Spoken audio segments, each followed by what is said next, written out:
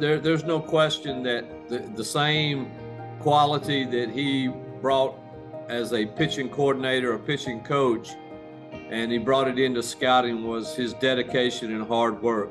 You know, I've got such respect for him in that regard. There's nobody that works any harder than Rick Williams. He was one of those guys that was always there about 3 o'clock. And when I was the general manager of the Twins, I'd see him there and he's trying to gather information. And then when I got let go by the Twins, I got to know him quite well when I was with the Phillies, because we were running in the same circles. I always had a huge amount of respect for Rick. He really went at his trade and his job with a lot of respect, and he did his work. And I don't know, he's one of those guys I just had total respect. Well, I think whatever job he chose, John, he would have done well, and he was a good pitching coach, and he's a good scout.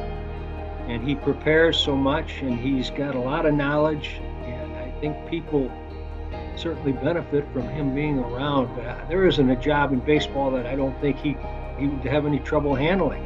And he's done a lot of things in his life, and he's done them well. Hey, Willie, Russ here. Congratulations on being selected to the 2023 Professional Baseball Scouting Hall of Fame. You're very worthy, and I'm proud to be a teammate of you in the Hall of Fame. Rick, you belong in the Hall of Fame. You're the whole package. You're the whole package. And I'm so happy that you're joining this wonderful Hall of Fame in Fort Myers. And you're well deserving. And I congratulate you and have a wonderful day.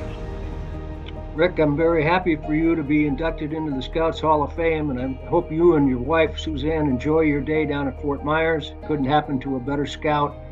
I've always respected the way you go about your business, and you're one of the guys out there that younger scouts should emulate.